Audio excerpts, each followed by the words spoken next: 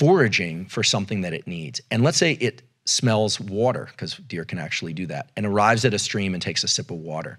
There's dopamine release then that puts it on a path to maybe a larger lake or something of that sort, or to be able to go achieve food.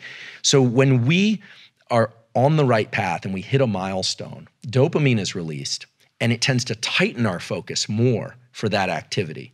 So the dopamine, this is why drugs of abuse and why alcoholism and some process addictions, which are behavioral addictions, are so dangerous, because a lot of those drugs of abuse are dopamine.